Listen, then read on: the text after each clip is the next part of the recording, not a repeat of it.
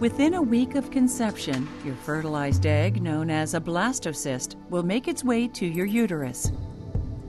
The egg is about the size of a pen tip. In days, the cells in the egg arrange themselves into groupings. The inner cell mass will become your baby. The outer cells will become the amniotic sac and placenta.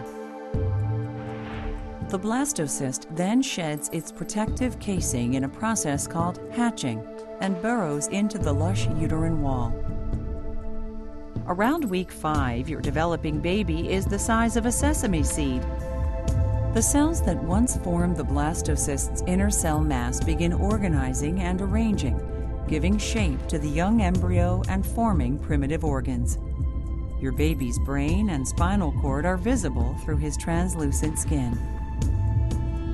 Right around this time, your baby's circulatory system also forms, and his heart begins to beat.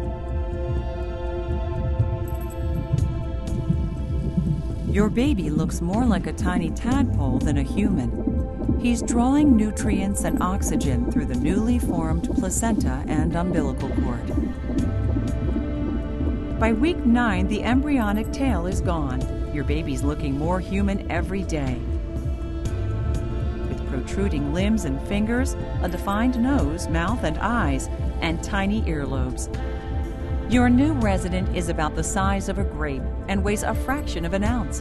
It's hard to believe how rapidly one cell evolves in such a short time into the unmistakable body of a baby.